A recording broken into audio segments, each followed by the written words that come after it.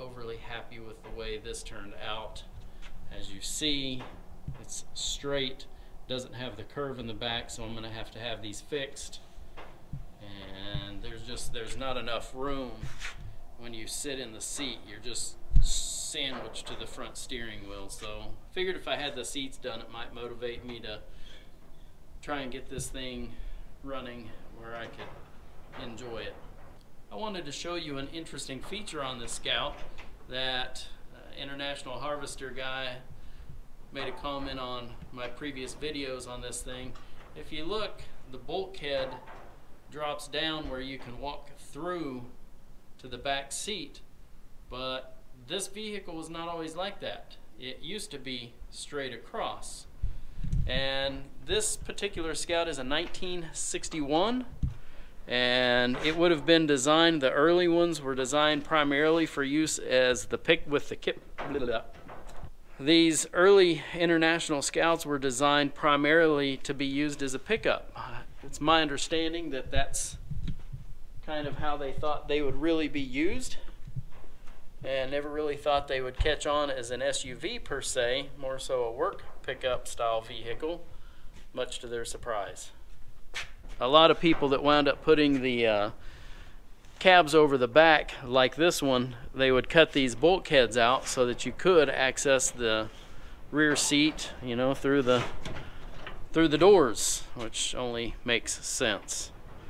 Really don't have a whole lot of plans to redo the outside of this International Scout. I do want to redo the inside of it. Excitedly, I just recently finally got the rusty hinges to break free.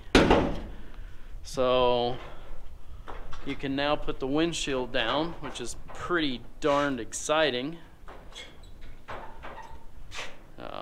It was just completely frozen up, so it took quite a bit of solvent to fix that problem.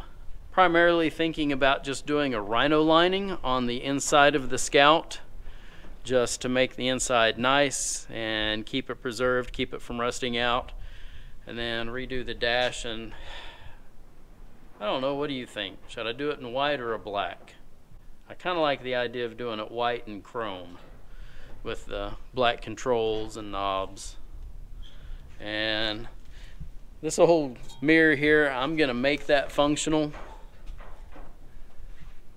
I'll bend it back out, straighten it, put a mirror in there. Basically, my plans for the Scout are to keep this thing preserved and quite a bit of the original details. It has a very homemade winch system that my grandfather built into this bumper, which is pretty cool. Worked on trying to clean up a lot of the rust where stuff would function on it properly, and one of these days, in hopes that I'll get around to trying to hook up the electricity and see how well it does.